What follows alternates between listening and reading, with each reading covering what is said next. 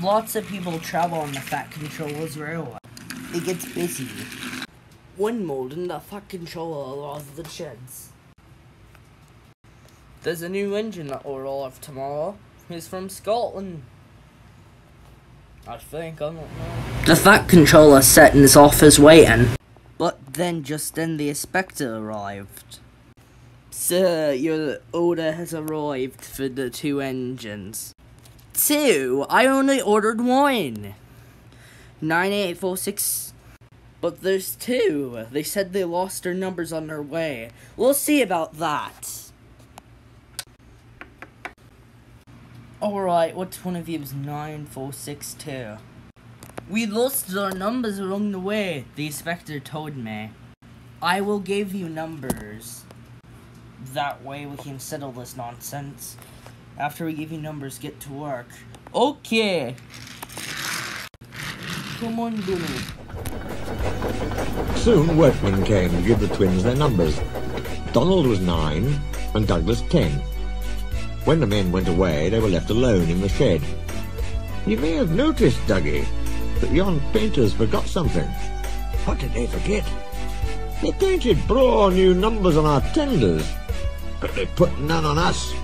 Donald winked broadly at his twin. Do you mean, grinned Douglas, that we can... Just that, chuckled Donald. Who'd you wished? Here's the inspector. No 9 and 10, smiled the inspector. Here's Duck. He'll show you round before you start work. The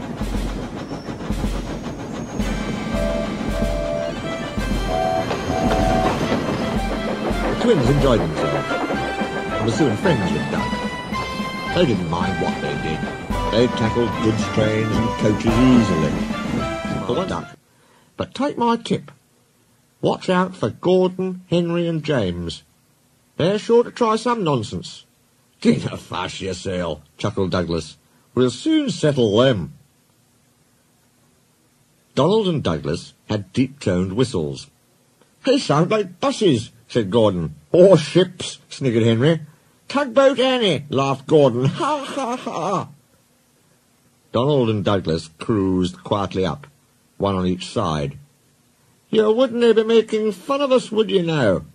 Asked Donald. Gordon and Henry jumped.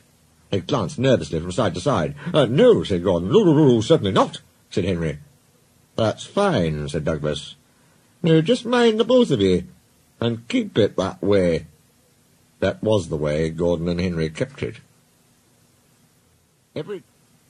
Every day, punctually at 3:30, Gordon steams in with the express.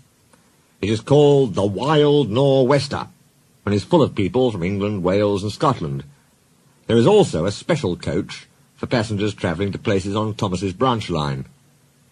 When the other coaches are taken away empty, engines have to remember to shunt the special coach to the bay platform. It doesn't wait there long. Thomas, with Annie and Clarabelle, comes hurrying from the junction to fetch it. Thomas is very proud of his special coach. One afternoon, Douglas helped Duck in the yard, while Donald waited to take a goods train to the other end of the line. As Duck was busy arranging Donald's trucks, Douglas offered to take away Gordon's coaches. Douglas was enjoying himself, when an awful thought struck him. Couldn't abide going back. He worried so much over this that he forgot about Thomas's special coach. He pushed it with the others into the carriage siding, then ambled along to join Donald at the water column. As he went, Thomas scampered by, whistling cheerfully. Soon Thomas came fussing. Where's my coach? Coach? Asked Donald. What coach? My special coach that Gordon brings for me. It's gone. I must find it. He bustled away. The Fat Controller and 3 passengers walked towards them.